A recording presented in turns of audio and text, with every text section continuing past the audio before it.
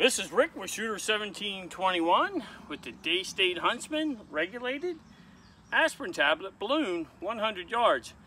Now, I've done this shot before, but not with the Daystate, not with the Huntsman. I only got about, I'd say maybe about a good day or two with this gun, just figuring some things out.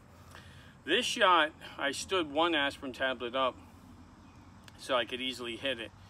This time we're going to go for just, I'm going to have to catch just the top of the aspirin tablet and not to break the balloon, because that pellet is coming in with a good arc. So we're going to go back 100 yards. I'll sit in the bench for the shot. Darren from Airguns of Arizona, thank you again for lending this to us for a review and for some of these trick shots. It's been a lot of fun. If you were to buy one gun in 22 and just get the beautiful walnut, Daystate, you guys make a beautiful gun. I know you don't know me, but I'm saying hi from across the pond here. JSB 1589s, 100 yards. MTC optics on top here. Wow, beautiful scope, beautiful gun, beautiful weather. Let's see if we can take this impossible shot and make it possible.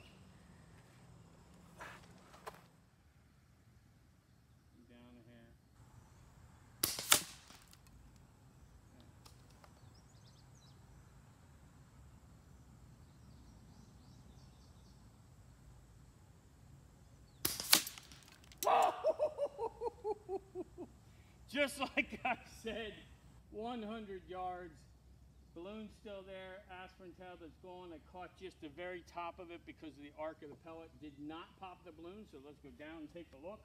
Wow, what was that? Yep, well there you go.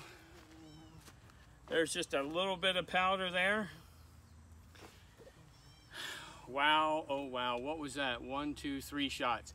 Sorry guys, at Daystate it took me 3 shots to take the aspirin tablet off, but Daystate Huntsman, guys make it too easy. This is Rick with Shooter 1721. Thanks for watching.